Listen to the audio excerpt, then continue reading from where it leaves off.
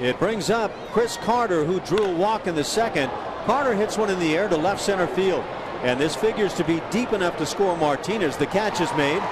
The tag, and coming to the plate is Martinez, and we're in a 2-2 ball game. Sac fly, Chris Carter, and for Chris, that's RBI number 29 to lead the club. It's good batting, recognizing the situation, getting that runner in from third base.